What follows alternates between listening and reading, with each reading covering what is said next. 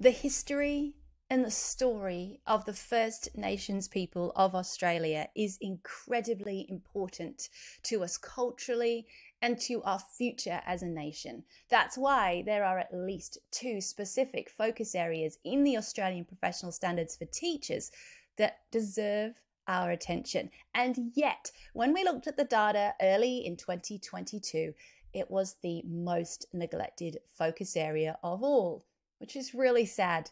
So today I am being brave. I am taking a small step towards a deeper understanding of First Nations Australian people and a deeper understanding of what I can do as an educator. So if you're curious about AITSL perspectives in the Australian curriculum, in your teaching subjects, and in your evidence, keep listening.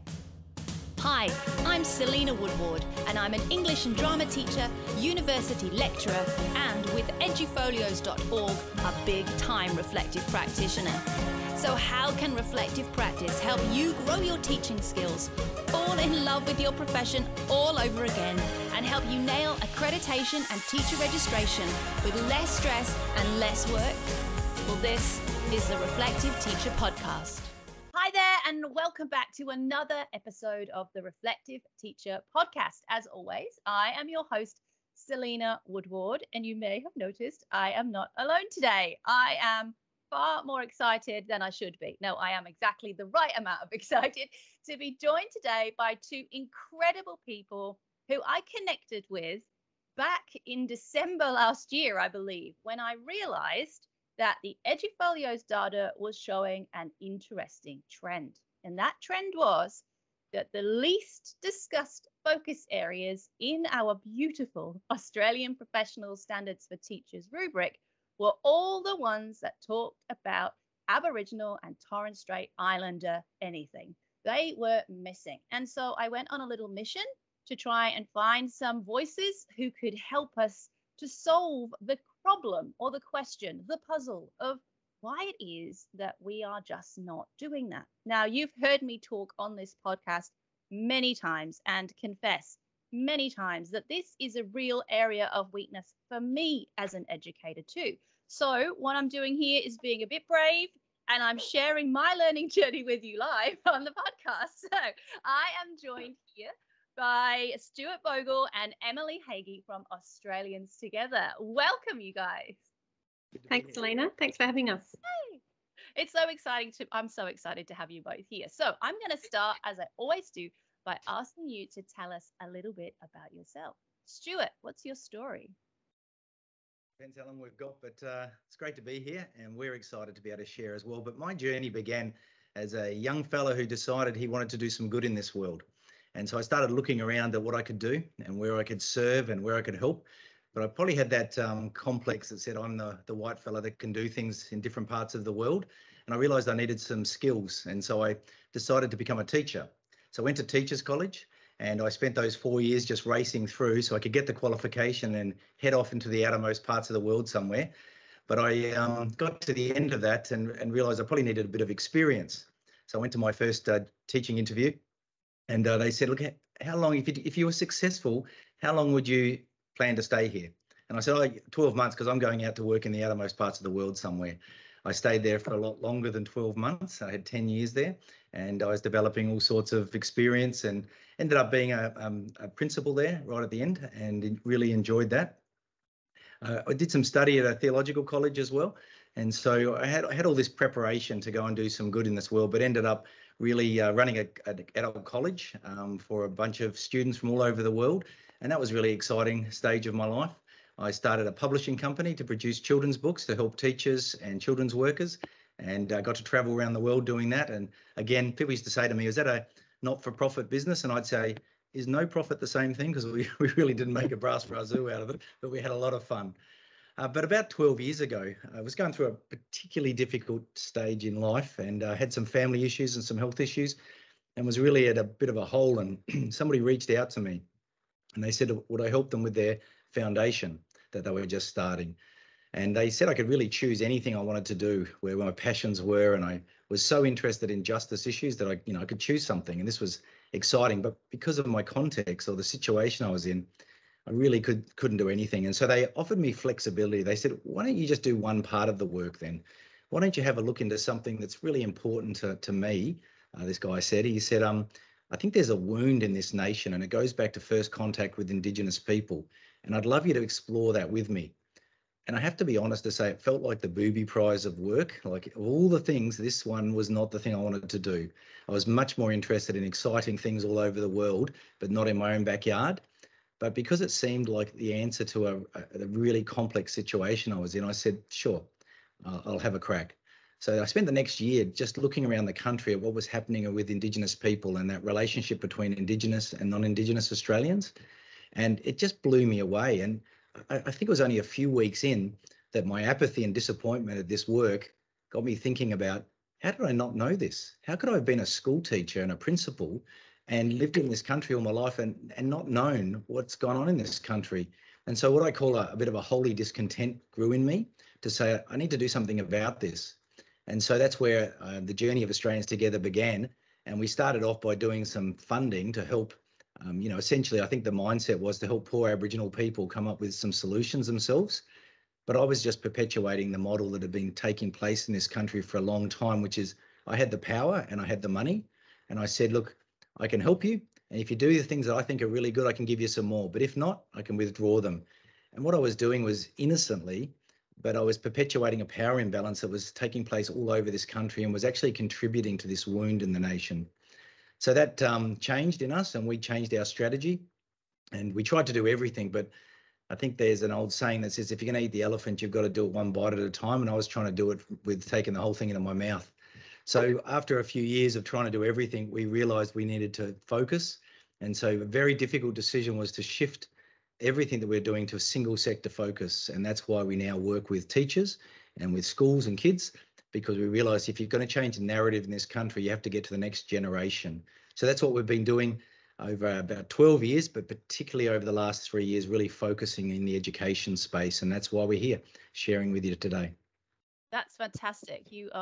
I love that. I love the fact that you were like, oh, good, do I have to? But I could hear in your discussion there, you even said the social justice. I thought as soon as you work out the injustice, you're going to be like a dog with a bone. I can imagine what happened. And they're like, whoa, we've unleashed the beast. Oh, good Lord. Fantastic. That's brilliant. That's great. Thank you for that. Emily, how about you? Tell us a little bit about yourself. Okay, so I came late to teaching, having already had kids and everything. And I actually started as a yoga teacher, and I was enjoying the teaching side of it so much. I thought, okay, I might give the real teaching a crack. And so I went back to uni and I studied teaching, and I got a job. So I worked as a teacher for 6.5 years, and I trained in English and English as a second language. And that's where I thought I was going to, help all these refugees with their English, and I just could not get a job in that area. There are a lot of English teachers out there. I'm not sure if you're aware. But I did manage to get good roles anyway, and what ended up happening though, and I think it happens to quite a few teachers, is that I was given a lot of HASS classes to kind of fill up my contracts, and I found I loved it. Same as Stewart, I loved that the social justice aspect of it, and trying to encourage students to care about what's happened in our past and care about what's happening now in Australia and across the world. It was the environmental aspect of geography as well, which I really loved. And in that work, in the history work, we were looking at the Year 10 Rights and Freedoms unit, and I taught that 4 years in a row. And of course, every year I was digging that little bit deeper and finding out more. And I think it was in the second year that I was working on the subject that I came across Australians Together's website. And it was just such a find for me, because I knew in the previous year that the students had needed to hear from Aboriginal and Torres Strait Islander people about their experiences. And so when I came across Australians Together's articles with the little embedded videos from First Nations people's perspectives, actually telling their story about topics that, as we all know, are so poorly represented in education. Just as a little aside, I was doing a presentation last week, and at the end of the presentation, as part of our professional development workshop, one of the principals who had organised it stood up and she said, "I cannot believe that I did not know this information." This is a woman who I think was probably in her 60s, and as well, it's 2022, you know, and I am still struck by how valuable this learning is for people, and where it can potentially take them in their own personal lives, but also in their professional lives. So I came across Australians Together website and particular articles on there about colonisation, about assimilation, about stolen generations, and I just was able to use that material directly with my Year 10 students. It was perfect for them, and I felt really comfortable with it because it was referenced, and the language being used was really empathetic and careful without being fussy. So that's where that connection came in, and I was able to use that material over those years teaching that unit and finding other ways to pull it into other areas that I was teaching in. And then I saw this job ad for Australians Together, and oh my gosh, my heart leapt out of my body in excitement. And you know, I wasn't sure about whether or not that Australians Together would be "you're the girl for the job," but turns out I was. And so here I am now. I coordinate a collection of fabulous teachers who write for us, and we have our Aboriginal and Torres Strait Islander cultural collaborators that work with every single one of our resources to make sure that those are culturally appropriate and that they contain as much useful resources beyond what we've brought together for teachers to use. And we also have many editors and designers that work on those resources as well. So that's what I get to do every day, and I'm pretty happy about it. That's amazing. Emily, yeah. As I was listening to you, I'm an English teacher too. I did have the absolute honour of working with refugees. I worked at Theberton Senior College for a bit. So I'm like, oh my God, we've got a similar journey. And one of the first jobs I had when I arrived in Australia properly, not when I was backpacking, but when I decided to live here, was at a school where, just as you described, part of my timetable was Australian studies. And I was like, really? Okay. And I had to teach the unit on all the Indigenous stuff. And I was literally reading the textbook like a couple of days before I'm planning my lessons. But it was so valuable because I was outraged, and I would rock up to the lesson going, what is this nonsense? I am mortified. These are my ancestors. I had no idea we were so awful. And the girls I would teach were like, oh, okay. Like I took that energy in with me. So I get that. And those of you watching or listening to this, you can probably see why these people are resonating really well with me. They get it. Like they've been in education. They understand the problem, but they understand it far better than I do, in that they've actually immersed themselves in that problem really deeply and have then dedicated their time to helping other educators benefit from that immersion and their knowledge. Like Emily's saying, they're working directly with Aboriginal Torres Strait Islanders to help support the resource development. They're creating resources for us.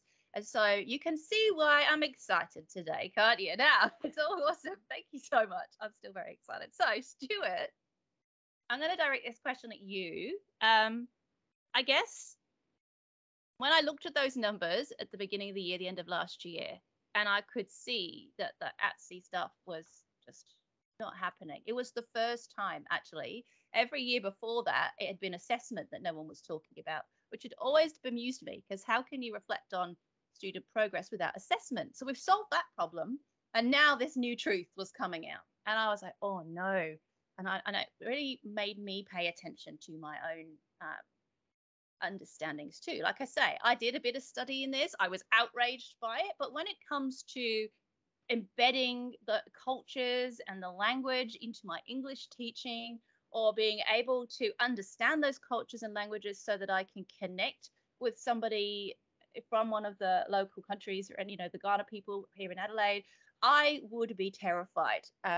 I have a lot of fear, honestly, about doing the wrong thing, saying the wrong thing. And that fear actually stops me from even trying, if I'm honest. I'm being very honest here. It's not laziness. It's just, I don't know what the rules are. I don't know how to behave. I'm not even from Australia. So I have the biggest imposter syndrome ever. Although sometimes I think not being from Australia probably gives me more permission. I don't know, but I'm English. I don't know. It's all very scary. Stuart, what is going on? You've been here, you've been working in this field for a long time. Why are teachers not feeling confident? What's going on? What have you noticed? Yeah, I think what you've described is exactly why we're in this space, is that teachers have hearts that want to do the right thing, but sometimes their heads full of these fears and concerns and lack of confidence. And I think that lack of confidence piece is the key piece that we came across really early. We actually engaged a research company to go out and ask teachers, why aren't they engaging in this space? And the number one thing that came up was confidence. They weren't confident in what they were teaching. They weren't confident in their knowledge, their understanding. And so a really tiny percentage said they feel confident to integrate this into their teaching. So you've got this aspiration that says, hey, 1.4 and 2.4 in the teacher standards, you need to be competent in doing this. And we've got a CARA, we've got all of these curriculum resources that you're meant to be doing and embedding this into your practice. We've got the cross-curricular priority. So there's this aspirational stuff, but on the ground, it's meeting people going, I don't know how to do this, and I'm scared of getting it wrong. So with that in mind, we thought, how do we help build confidence in teachers, help them to know they don't have to be an expert? But it's such a tricky and emotive area that people are so concerned that if they were to raise their voice, they'd get shot down. Someone like you, Selena, you're a teacher, but you're also, you're a white woman and you've got an English background. And these are the things that you go, oh, should I even be talking about this? So I'll go and find an Aboriginal person to come into my classroom. And then suddenly they go, I don't know any Aboriginal people. And what I've seen on the media, it's a bit scary, and where will I find them? And so there's all these concerns, and these all combine together to stop us doing anything in the classrooms, or make it's only tokenistic what we do in the classrooms, which was my experience. I'd come across this and know I should be teaching something, and I'd have no clue how to do it. So I just would grab something and I would add to the narrative of getting things wrong, or making or actually teaching kids to think the wrong way about this. So I was adding to the problem. So that's why we've decided that the place to start is with teachers, and to help build their confidence in a way that there's no blame, there's no guilt, there's no shame. Let's have a look at what happened in the past, how that has caused so much pain, and how that's continuing to have an impact to this day. And let's realize we can't just put our head in the sand and say we can't do anything about it. One, because professionally we're told we have to, but two, because we're Australian citizens and we're part of the story. So I use a line that says, there's a story that needs to be told because a new chapter needs to be written. And regardless of whether you do this or not, you're part of writing that new chapter, either adding to the ignorance or adding to addressing what we call this wound in our nation. So we think it's really important to have this conversation. And one of the areas when I first started this, I was scared stiff to be the white fella that said he wants to work in this space. And I got smashed on occasions by people saying I had no right to be in this space. But then I'd meet other people who'd say, other Aboriginal people would say, we can't do this on our own. We need allies. We need people who stand with us. So I never speak on behalf of Indigenous people. I never go, hey, I want to teach you all about Aboriginal culture. It's not my job. But what I do is I have a voice to non-Aboriginal people, which make up 97% of our population. And so we've got a conversation that needs to be had. And what we're doing now, and some of your listeners might be thinking, hang on, you got 3 white people talking about Aboriginal stuff. No, we're not talking about Aboriginal stuff because that's not our right. What we're talking about is our country and the story we're part of and the part we're going to play to address that going forward. So that's why we think this is important, Selena, and that's why I'm really excited that you've chosen this as a topic, because it's not an easy one and one that's often avoided. I know. And you know what? You really got me there. And I went, oh, when you basically said that if I continue as an educator to just go la la la la la, not my problem, too scary, then not only am I being a bit professionally naughty, let's be honest, I should be doing that, but I'm actually choosing, and I'm really not comfortable with this. I'm actually choosing to be part of the problem because I'm choosing to be ignorant and I'm choosing to perpetuate that ignorance. That made me go, oh, like, and I know that's probably, you probably, oh, did I say that? You probably just made like, but that's what I took. I was like, oh my God, that's really powerful. So I'm really glad that I found you guys because, yeah, this is really important, isn't it? It's, I hear from the people that I coach through accreditation all the time, oh, but I don't have any AITSL kids at my site, so I can't do that, and I know because I'm human too, but that's probably just coming from now I've got a justification for not leaning in, not being brave, because you're right, this is brave, right? I don't know why it feels so scary. It's a cultural thing, I think. And I've only been in Australia a decade, but I can feel that there's a lot of pain. I think that pain is there. And you're right, it's really brave. But you're right, we also need to create more spaces where three white people like ourselves can at least have a conversation, be brave, show up, and make a decision to not be ignorant anymore. Make a decision to try and understand and to work with the local communities. And I guess that's exactly why they are in the standards and they are in the curriculum. So, wow, I don't know if that was your intention there, but that got me. No, I'm glad that it had that impact. But I think there's something in the liberation theologists of South America. There was a quote one day that said, you can't take neutrality in these things. Even to say you're neutral and you don't have a voice means you're siding on the side of the oppressor. And I think it's the same in this space to say, hey, I don't know anything, so I'm not going to do anything. You're actually siding, or you're adding to the narrative, which is that we've got this huge gap in relationship and understanding between our First Nations people of this country and those of us who are not part of that. So I do think it's really important, but you made a comment too about teachers saying, well, I don't have any First Nations kid in my class, it doesn't relate to me. Or other people say to me, I never stole anyone's house, it wasn't my problem, it happened a long time ago. And if we just take that from a professional point of view, that standard of teaching, there's no Aboriginal kids in my class, that's 1.4 about teaching them and helping improve their outcomes. But 2.4 is that promotion of reconciliation between First Nations and non-First Nations people. So we have got a responsibility, but I want to take that further to say this isn't just a professional thing. This is actually a personal thing, because I don't know your background, Selena, but you've landed in Australia and you're putting some roots down here and you're contributing to the story of this country. So one, it's good to know the story of the country. And two, it's very important that you realise the part that you're going to play going forward. So we can either perpetuate the ignorance, or we can actually dive in and say, I want to understand and I want to contribute in a positive way. Because for so long we've said, this is not my problem. That's actually, I don't know any Aboriginal people, there's none in my suburb, but I go, no, but you're Australian. And you're part of this, you're living wherever you are on contested land and it hasn't been resolved. And it's a sore point and it's painful. So if you think this is just to do with the government and they can solve everything, or it's to do with those remote communities out in the middle of nowhere, you're missing the point that we're in Australia.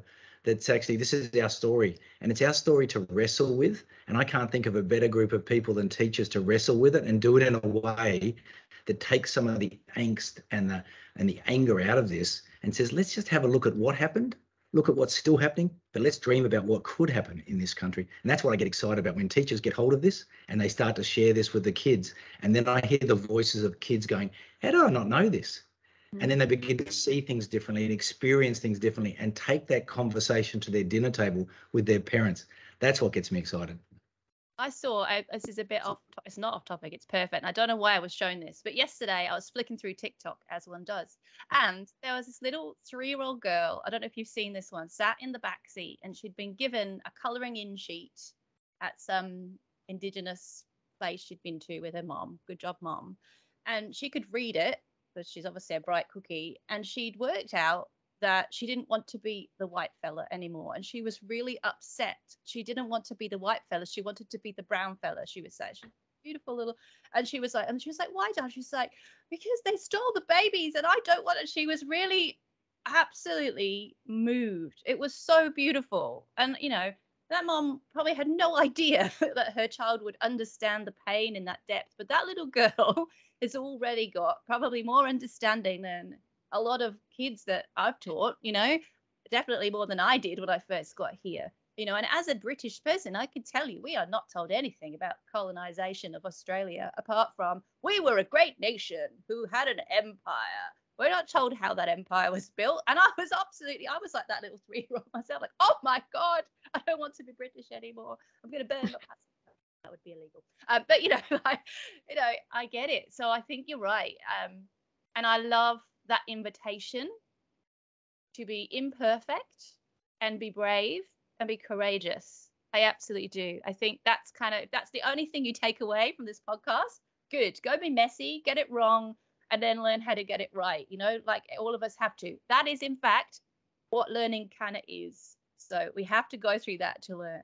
Emily, I know that, if we look at the teaching standards, continuing what Stewart was saying, the teachers are, it's really broad, isn't it? The language isn't helpful. And I've also noticed that I keep saying AITSL, and you two are not saying that. Why? What's going on? What's happening here? Am I doing the wrong thing? Am I being imperfectly perfect here? Tell me more.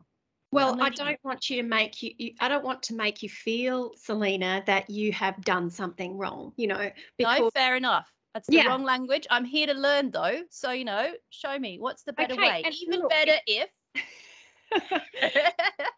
better if, of course, if you have an opportunity and you're talking about a particular First Nations people or country, that you find out what that name is. So then you can speak specifically about Kaurna country, for example, which is where we are here in Adelaide. If you're trying to speak more generally about First Nations people, that's the terminology that is in fairly wide use now. Of course, you might be speaking specifically about Aboriginal people and not about Torres Strait Islander people. And in fact, using that combined term of Aboriginal and Torres Strait Islander people, that's okay too. In the end, if you have an opportunity to ask a First Nations person that you are interacting with what their preference is, then do that. Because, when you think about the size of Australia and the number of peoples that are the first owners, the first custodians, the first people of this place, everyone has their own feeling about the way that they would like to be spoken about. And so we need to be aware and understanding and respectful of that, in the same way that we would be respectful of the Spaniard who doesn't want to be called Polish, funnily enough. So I think it's worth considering in that way. But to assist with that, we actually do have on our website a language and terminology guide that we use that guides our work, and that you're more than welcome to have a look at. It's not the way things must be. It's not prescriptive. It's just how we use language and terminology throughout our organisation. And if you'd like to have a look at that, please do. Yes. We'll pop that in the show notes. So yeah, well, we'd love you to. Thank you. I love that when you described the Spanish person not wanting to be Polish, because coming from England, I can tell you now, if someone accused me of being Welsh or Scottish or Irish, my husband is Welsh, he would never allow me to call him English. That would be so, like, we might have a United Kingdom, but there's a lot of history between them. There's a lot of history. And even in England, like, I'm from the Midlands, where everybody talks like this, like a Birmingham for me. And I don't anymore. I used to. But there's Northerners and there's Southerners, and the Northerners and the Southerners are very different. So I totally get that. England is an incredibly ancient civilization, but the difference is we've been allowed to continue and keep those stories of our culture and those elements, even against Europe and France and Germany, like all of that, right or wrong, is still present and a really big part of our culture, amusingly, and you're right, as an expat coming into a different country, I don't get a sense of that here for the First Nations people. Thank you so much for explaining that. I just felt like I had to give that the English context for any other Poms listening. I really resonated with that. I was like, oh yeah, that makes so much sense to me. Yeah, I just noticed that because the language of the standards isn't First Nation. It's at sea, isn't it? So, you know, what, as a teacher coming to the standards, do you feel like those standards are a bit intimidating? Are they, what is it about those standards that makes us go, oh, run away backwards, do you think? Yeah, no, absolutely. And I feel as though that was my experience as a teacher was that I found the way that they've been worded. This is just my opinion too, by the Yeah, way. of course. Yeah. I do feel as though it is intimidating, you know, to say that we should have, as a graduate, a broad understanding and knowledge of Aboriginal and Torres Strait Islander histories and cultures. I feel as though that can instantly put someone on the back foot. You know, well, I certainly don't have that. And even once I've, you know, reached the time where I'm ready to move into the proficient stage, then do I have a broad knowledge and understanding? Potentially not. You know, most of us don't. The trouble is, I think, is that most of us went through schooling with that same lack of education. So even though you know, you might come over here as an English person and say, wow, I really knew nothing. Well, most of us know nothing. And I think that's a sad indictment really on the education system. However, there's strong work to improve that, and I think having those standards, those AITSL standards there, are a reminder of what we really need to do. And of course, the Australian curriculum incorporates the Aboriginal and Aboriginal Torres Strait Islander histories and cultures cross-curriculum priority. That is a very long title too, by the way. It can take some time. That's another thing. It's hard to even say it out loud. Yeah. Yes, especially after 3 coffees, because it's the end of term 2. Yep. Yeah. I'll just add to that, Emily, that I think that if you do look at those standards, it says to understand and be proficient in these things of histories, cultures, and languages. And if you go back to this idea that Australia's not just one group of Aboriginal people, you have to think of Australian Aboriginal people groups as Europe. And when I was a young fella studying, I did modern European history, and you would never look at German history in the same way as you look at Italian or French history. You would treat each one separately with that respect, and you'd learn that. And we tend not to do that here. So this is a big ask to actually understand history, the cultures, plural, the languages, plural, and to really show that respect. So it's a tricky thing. So it's all well and good to put it there, but what are the mechanisms we're putting in place to build that proficiency, to build that confidence, to help teachers? So it's a great thing, but it's a really hard thing too. Yeah, thank you for acknowledging that on behalf of everyone listening. Going, you're right. Yeah, you know, and based on that, I mean, would you start with your local country and your local language? Like for me, the Ghana people here, I'm hoping, you know, like I know that I live right next to a very significant Indigenous site. I live in Moana. Too much information, don't come find me. Near a very significant, I'm giving my location away now, but I live near a very significant place down here in the Onkaparinga Council.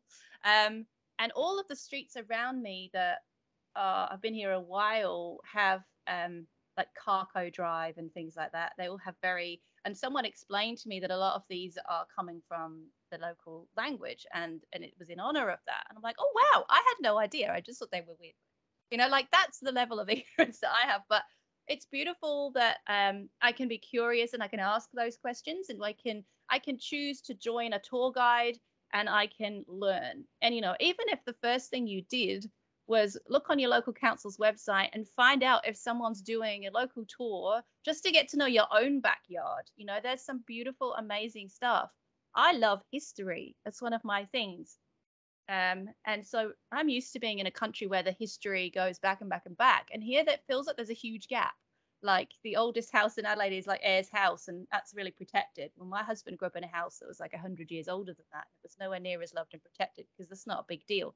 There's a shop in Solihull that was built in the 11th century that is literally a clothes shop. Like that is how much stuff we have.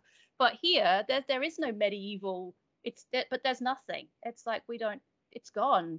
And that really scares me and makes me feel really sad because I would love to connect with what I would consider the real history. You know, so, you know, can we do that work? The South Australian Museum, are there resources that you have that could guide us to trying to find out a little bit more about that history, that culture, those languages?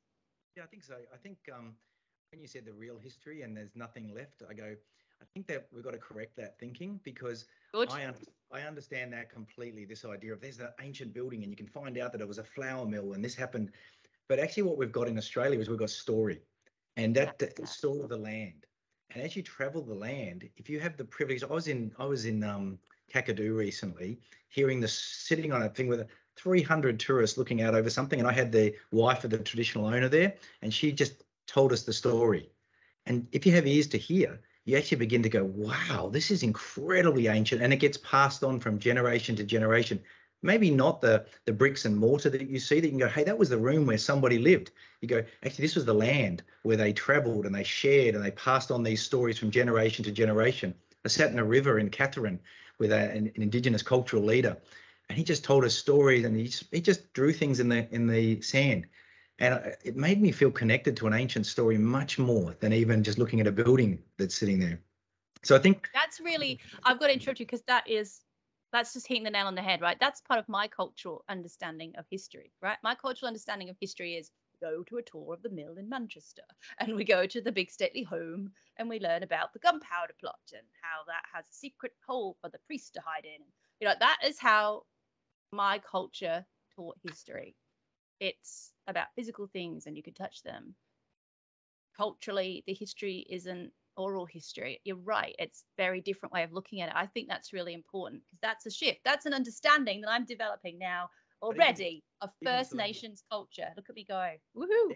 Progress. Even in Adelaide, Selena, it didn't happen easily, but I built a relationship with one of the local leaders who took us on a tour of Adelaide and took us to places at Seaford where you walk up the stairs and you look over the Chibruki statue up there that looks out over the water. And then he showed me pictures of this sacred site there. And you could actually go down the bottom of those stairs and you could find that water hole where these pictures were, but it had been decimated by colonisation. There's a caravan park there now, and it's just weeds, and there's no real care of country any longer in some of those places. And it's not because the stories aren't there. There's some great stories at Marion, just near the caravan park too there, and there's a little cultural site, but you need someone who can guide you to explain what the significance of these places. And we haven't valued those traditionally, and so we've built over them. And we've created these cities and said, oh, now where's the local people we can connect with? And we asked them to share their stories, and we've built over these things and we've devalued them and we haven't listened. So it's a new posture to actually go and say, hey, I want to recognize the damage that's been done, and I want to sit and listen. And, you know, you may be very fortunate to get someone who's willing to open up, but there's been a lot of damage done too. So it's not quite as simple as just asking someone to come and share their life story and all the histories and the knowledges of the past. It's a shift that's taking place, and it's good, but it's going to take time to build trust too. Yeah, I'm just thinking about that. That is, you know, if we don't listen and we don't make space to hear those stories, then again, we're just perpetuating what the first settlers did and went, oh, there's no city here, so no one lives here, so it's mine. What? No, that's just you not understanding how these people live their lives. That's really interesting. Yeah. The phrase that we came across earlier, and I said, listen, learn, live. We've got to listen to the voices of Indigenous people, learn about our shared history and how it's still having implications to this day before we work out how we're going to live together. Most people want to go straight to the live part. Let's find an Aboriginal person and work out how we can build relationship without listening and learning. And our school system hasn't helped that, because we've actually had we've hidden it in the curriculum. And that's why all the three of us said this at the start. We go, how do we not know? Well, it's actually been built into our curriculum to say we don't want to talk about this uncomfortable truth of our past. But you look at countries like Germany, they go, we've got a really checkered history, particularly in this, the 20th century, what happened in the Second World War, but we're going to make sure that we never make those mistakes again. So this is going to be built into our curriculum, and no child will grow up without knowing what took place to make sure it doesn't take place again. I think that's what the shift needs to be, as we go, we need to wrestle with our past without the blame, the shame, the guilt, in order to make sure we don't go back there again with policies and practices and attitudes and behaviours. Yeah, I agree. Yeah, absolutely. And that does require bravery, and that does require curiosity, like you're saying. Absolutely. Yeah, so, and I think that Emily, what would you add to that? Yeah, I wanted to say that what you were just saying about bravery, it does take a little bit of that, and it does take vulnerability as well. And in my own experience, and teaching that Year 10 unit, I had to say openly to my students, you know what, guys, I'm actually learning this too.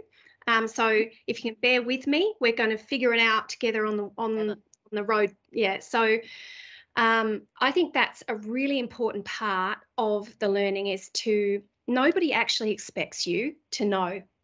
That's the first thing to remember. First Nations people aren't going around saying you should know all this cultural information.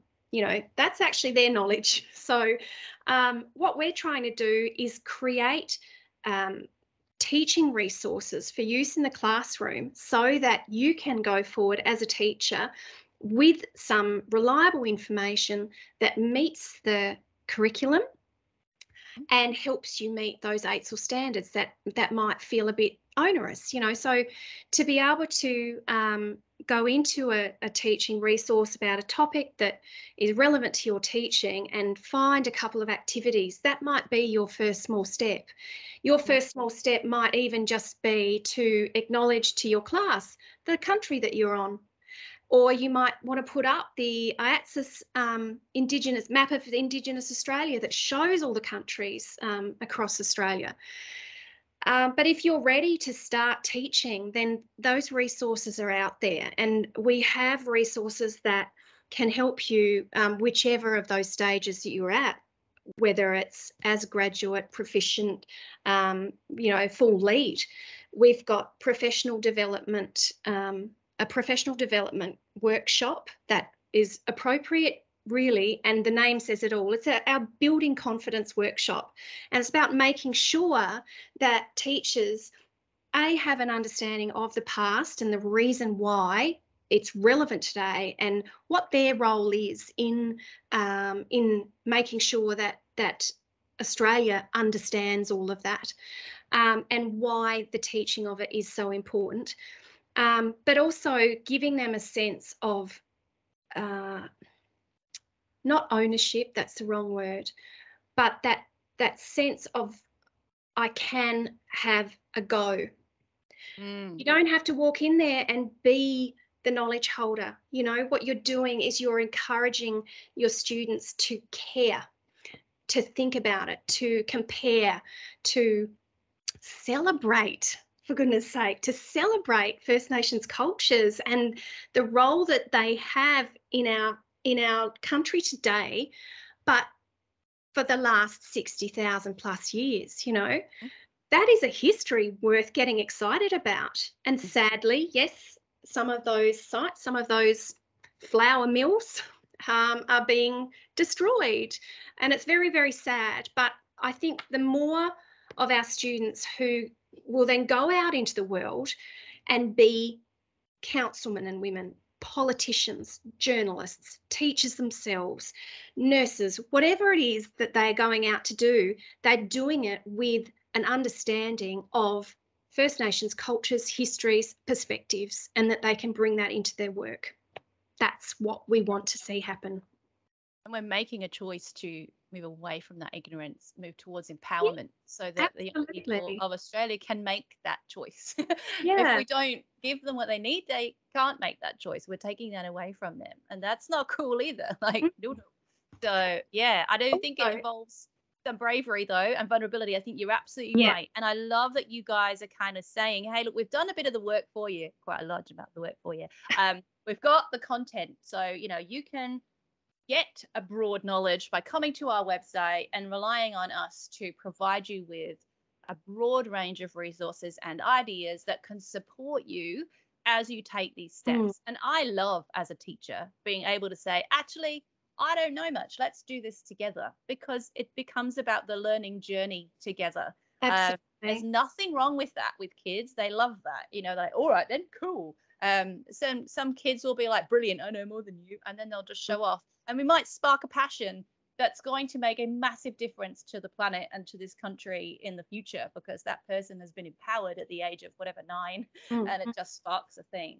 You know, that we do a powerful job here as educators. Yeah. So I think what you're saying, Emily. And we really need to first empower the teachers, though, to do that work. And I think what we really want teachers to remember is that, again, nobody expects the knowledge to be complete at any stage. It doesn't matter what subject you teach, you're still learning. And so to imagine that you have to be at a certain level of knowledge when it comes to teaching Aboriginal and Torres Strait Islander histories and cultures and perspectives.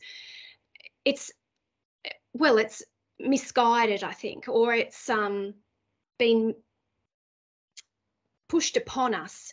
That's not the case. You can start this work and build your knowledge in the same way that if you were to walk into, your job tomorrow, which happens to teachers sometimes, and they say, oh, by the way, English teacher, you're now teaching business just for this semester because Jenny's off, she's going to she's going on a trip around Europe or something.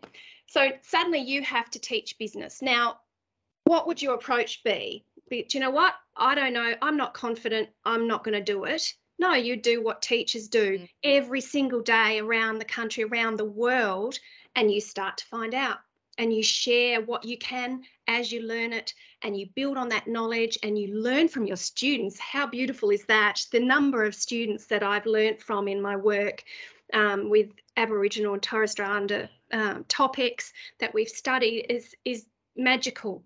Their willingness to be open and to have their ways of thinking that may already have started to solidify thanks to parents and family and community that are uneducated and haven't had that opportunity to hear from First Nations people, and to see that shifting and to see that understanding come into people's eyes, as I was saying with the principal at the workshop the other week. It was so touching to know that the minute that people start to learn, the understanding balloons, not just out of control.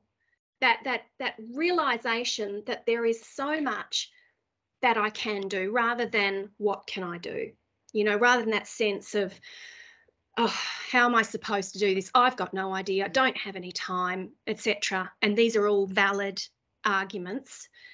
But rather than taking that approach, why me? How about, well, how can it be me? What do I need to do for it to be me? It's not even why not me, because that's a little bit argumentative as well, isn't it? That's a bit cruel. Why not me? No. I guess it's choosing to not be the victim and going, well, I don't know. No one taught me. So absolutely, what I'm going to do there is perpetuate that problem for the next generation. So the next logo, I don't know. Like you were saying, Stuart, you just, instead of being the victim, let's be the hero and go, right, I'm imperfect. I need a mentor. I need a Yoda. I need an Obi-Wan who can help me navigate this. And by the end of this, I will have learned a thing. I will be able to wield a lightsaber, or, like, it's that narrative, isn't it? Like, let's choose to not be perfect and go on that journey. Absolutely. But we can be heroes of little things, Yes. We don't have to save the world in that first lesson. It's incremental. They're tiny steps. They're moments of failure. Let's remember that, please. In the same way that you go into your class on a topic not related to this, and sometimes you stuff it up. Sometimes it doesn't work out. Sometimes the discussion doesn't go where you thought it was going to go. And you have to work with that. And it's the same. It's really just the same. And if I can, I just hope that the things that we've discussed today do give teachers that sense that, okay, I can start this. It doesn't have to be, everything changes in that one day. I can build this really slowly. Yep. And they can come to you. You can be their Yoda or their Obi-Wan. We can certainly providing those resources and those guides and this professional learning, right? So I want to go back to the standards. I know everybody loves the standards as much as me. So Stuart, I'm gonna come to you now. All right. So how does this professional learning that you are running connect back to, 2.4 and supporting us with reconciliation and 1.4 and supporting students? Because I'm hearing this PD could be quite a powerful tool, particularly if you're listening in Adelaide. Do you run it online as well, or do we need to be? Yeah. So, okay, wherever you are, this PD is going to be an awesome tool. But if I am a leader in a school and I'm noticing these patterns, how does this help me with these two standards?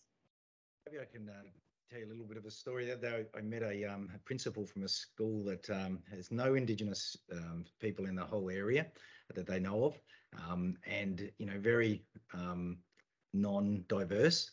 And they were sitting down going, look, this is a gap, just like you, this is a gap. We are not addressing these standards, and how do we help our teachers? And so they looked around and they found our stuff, and we did some online professional training. And I just want to explain that what we did is I sat down in these early years and I asked my team to record the voices of Indigenous people. And so we could tell those stories, we could amplify their voices.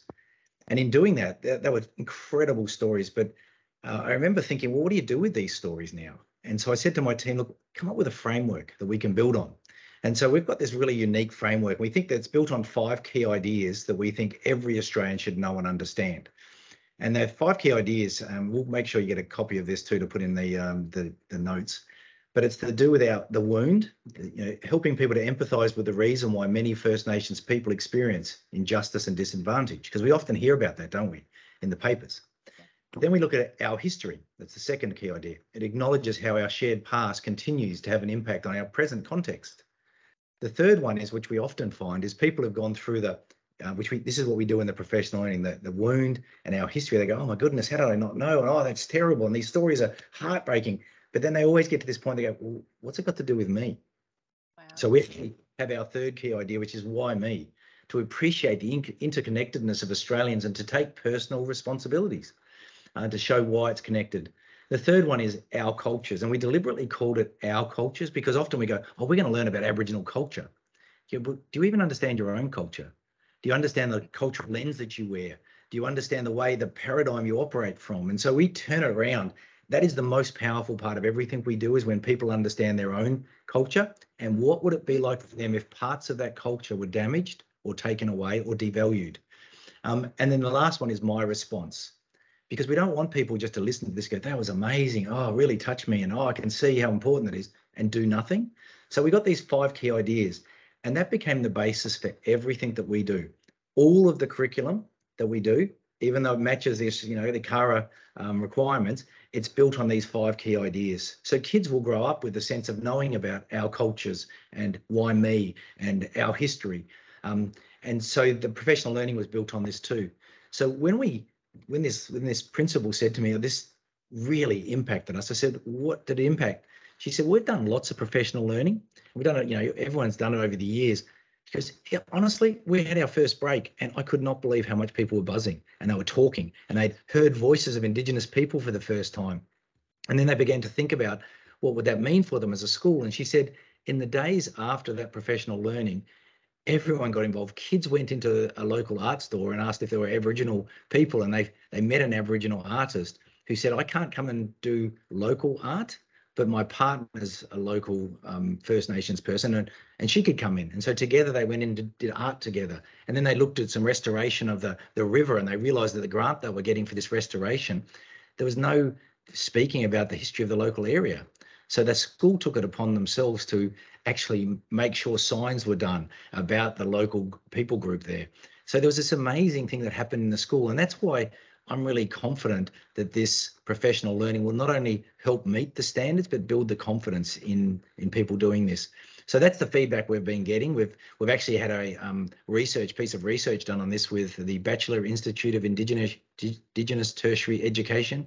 Don't you love acronyms in the education space? We've got lots of them. Yeah. This is called BITE. And in the early days, even before we've developed to where we've developed now, we delivered this professional learning. And then this group went back 6 months later, and then again a couple of years later, to say, what impact did it have on you? And they wrote a paper that talked about the transformative effect this had on just building confidence to do that one small thing and then to build on that, as Emily shared. And they've got a second part of that research being done with teachers who've done more of our professional learning and also use some of our curriculum. And they're just about to prepare another paper, and they said it is really just quite stunning to see the response it's getting from teachers who suddenly have this agency that they can do something themselves in their classroom to actually meet the standards, but actually not just that, not just tick the box, but influence their practice and shape the hearts and minds of kids. Because as Emily said, these kids are going to grow up and they're going to work in banks and they're going to be in the footy clubs and they're going to work at the local McDonald's. And if they can carry with them a changed attitude, and attitudes always shape our behaviours, that might address some of the racism that's still prevalent in our country. It might address some of the reasons why we've still got huge gaps in life outcomes between Indigenous and non-Indigenous people. That's the aim. And we've got to get through the gatekeepers, the teacher. So that's what the professional learning does. And we're doing research to make sure it does tick those boxes of meeting the standards, but it more importantly changes the hearts and minds of teachers. And that's what they're for, right? I know that everyone sees the standards as a box ticking exercise, not me and not the people that I work with. No. Like all of these things are here for a reason. And that's why it's really important that we don't dismiss and we don't, that fear is probably what's causing it. It's a defensive response of it's not mine, it's defensive. It's your brain going, but I'm in my comfort zone. I don't want to deal with all of that trauma. It's not my trauma. Like it's totally human, totally normal. But like we've been discussing, it's actually not serving us. It's not serving our kids, and it's definitely not serving the First Nations people of this country. I get a sense that we are missing out on an awful lot of amazing knowledge and understanding about the place we live, because we probably, quite right, Stewart, don't look at how our own cultural lens is biasing us. Like even during this conversation, I've gone, oh yeah, that's because history to me is an old house with a priest hole, not like a story on the river. That's me applying my cultural lens of my childhood, and now I'm like, oh, okay, I get that now. But still I'd be like, can we put a plaque? Like I need a thing to look at, like, all right, what you need, we'll do that. And that's what you see popping up, right? Whereas perhaps that's not really that necessary in the long term. I love that. I loved when I spoke to you guys originally, what comes out for me and what really resonates with me is that this is all coming from the heart. This is all coming from the very teacherly way that we all think, which is making a difference in young people's lives and healing things. There's a lot of sense from you guys of healing the wound, as you keep saying to us, which is beautiful. And the part that we can choose to play in that, it's absolutely amazing. So we've talked a lot about curiosity. We've talked a lot about bravery. We've talked a lot about needing to come from the heart, and it sounds like, and I know because I've had a good look, that your resources kind of underpin that and allow us to not get stuck on I don't have a broad knowledge, so I'll just run away. Like, that's cool. We'll give you the knowledge. Here's the stuff, the knowledge. Now it's up to you as the teacher to work out how you are going to engage your kids' hearts, minds, and make a difference with this. I think that's why it was quite powerful when I was teaching it, because I walked into those classrooms with all of that anger and resentment for my own country. And that would have made the kids go, whoa, perhaps they weren't used to that. I don't know. Like, I was horrified. And I was like, we need to talk about this. Like I can't even remember the numbers, but it was things like First Nations people were counted as fauna and flora or something. And I was like, what? What? Like things like that's just so disrespectful. My mind was blown, and these poor students were witnessing me having these mind blown moments, and I've hopefully influenced them to also go, oh, maybe that's, like you say, not what they used to. So, I was totally imperfect and messy, but I showed up, I was curious, I was brave, and we influenced each other as we tried to move through that journey together. And I just think that there's nothing more beautiful in a classroom than when you can do that. I think that's absolutely amazing. So I think the other thing about that is that we recognize teachers are incredibly overwhelmed with what they're expected to do. So this is not just another subject that you've got to squeeze in. It's actually part of what you're already being asked to do, and it enriches what you're being asked to do.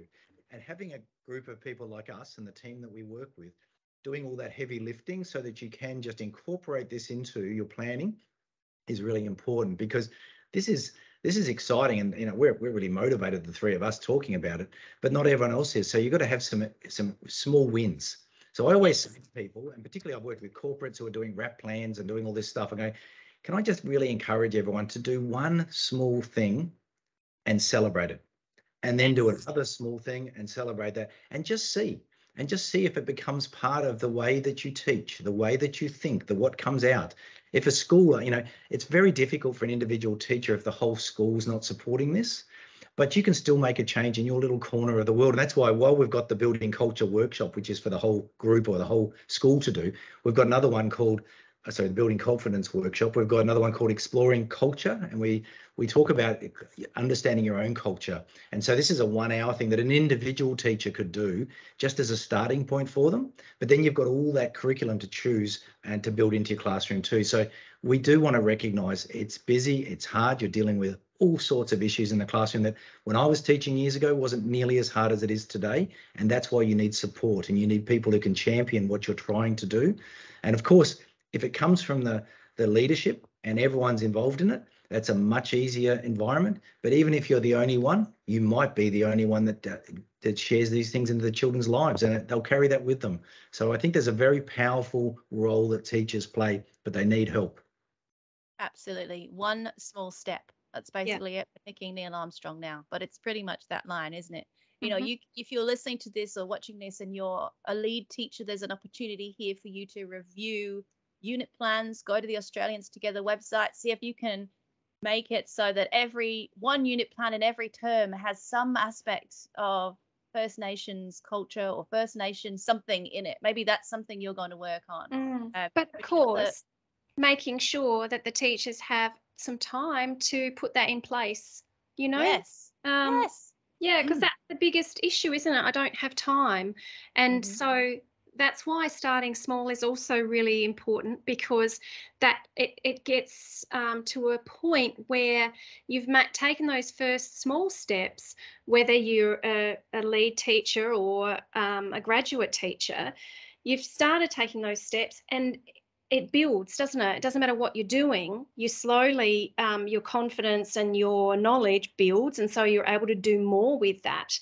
And starting small might also be asking straight away for some help. Is there anyone else in your year level or your department or your team that is also interested in learning, not in changing the world again, not in making everything right immediately, but who would like to work with me on this? I just want to find out more. Or I want curious with me. Yeah, absolutely. You know, and if you're using Edufolios and you're like me and that standard is very woefully poor, find someone else who's also in the same boat and go and explore together using you guys. Compare notes, you know, lean on each other for support. I love what you're doing. I hope that everyone listening goes to the website and explores. And if you are watching this on YouTube, I think it would be really interesting if you commented below this video one small thing that you could do in the next couple of weeks, because then anyone else who's sitting there going, I don't know, can have a look at what you've written and you might inspire someone else to take one small step. So maybe below this video, you can let us know, or you can DM us on socials at Edufolios, or with Australians Together as well. We're going to make sure that all of these resources, the 5 key ideas, the language and terminology, and of course, a link directly to all of your wonderful PD and your wonderful resources are all on the show notes today.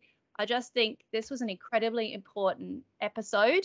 Please give us some feedback. Let us know if there's any questions that you have that we haven't addressed. I'm sure that Stewart and Emily wouldn't mind me dropping them an email and coming up with some answers for you. I know, and I want to recognize how scary this can be. I know, because I feel it too. I've been mildly ignoring it for as long as possible. I'm trying to be brave, and I hope you've witnessed me today saying the wrong thing, but not really, in the path of learning. You know, I've now learned First Nations people, you know, AITSL, even though that's what it says in the curriculum. Like, I've taken away 3 or 4 amazing new learnings today that I'm going to go reflect on in my Edufolio in a moment, so that I can actually start getting evidence against the AITSL stuff. And it will be graduate evidence. And I've been teaching for 21 years, but that's okay, right? I've got to start somewhere. That's going to be my first small step, is just sitting there and letting all of this, just go through me and make sense of it and connect with it. Awesome. Thank you so much for your time. This has been an incredibly valuable experience. And I just appreciate you both and all of the amazing work that you are doing, because, it's really important work. So thank you. Selena, we appreciate you giving us the platform to share, and hope we can really encourage some teachers to take some steps. And we'll all be celebrating in the days ahead that we're in a better country, and we're wrestling with the past, but actually celebrating the future too. Absolutely. We're all about celebration here. Absolutely. Any excuse for cheesecake, as far as I'm concerned, is important. So that's wonderful. Thank you so much again for your time. That's fine. I just wanted to mention one more thing, which I should have mentioned much earlier, and that is that all of our curriculum resources that we have on the website are free to use. So there is another reason to take a small step and see if there's something there for you and for your students. Absolutely. So no charge there for the curriculum resources. Of course not. I kind of, but you're right. We should make that very explicit. Go and have a look. You have no reason not to be brave and have a little dig around the Australian Together website. I'm even going to put a link to make it really easy in the show notes. Perfect. Thank you, Emily. That's brilliant. Thank you.